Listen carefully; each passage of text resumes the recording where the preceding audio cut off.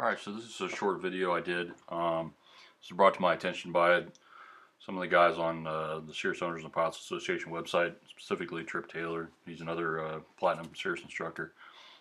He had this issue on the .20 update, and I was flying a .23 airplane and had the same issue, and then we're talking about the Perspective update.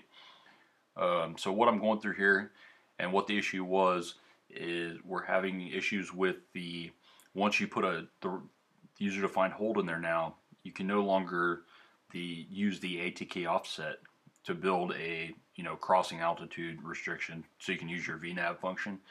Once you build the hold, it no longer allows you to do that vertical nav. So we think it's a bug, but we're not 100% sure. But here in the video, I'm going through a couple different ways. I've put the hold in, and now I'm going through, and you can see that it's not available. When I delete the hold out, ATK offset key comes back alive. Then I can set it in.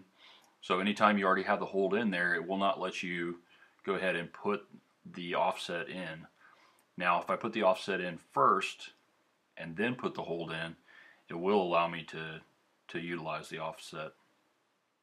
From what I saw in here when I did this, so it's a little bit odd, and we think it's a bug. I just want everybody to be aware of it. It did come into play on a flight I did a few weeks or 3 or 4 days ago. And it could come into play if you were doing a hold and then you wanted to do a crossing later on. As long as that hold's in there, it's not going to allow you to actually build that waypoint. So you can hear I'm trying a few different functions.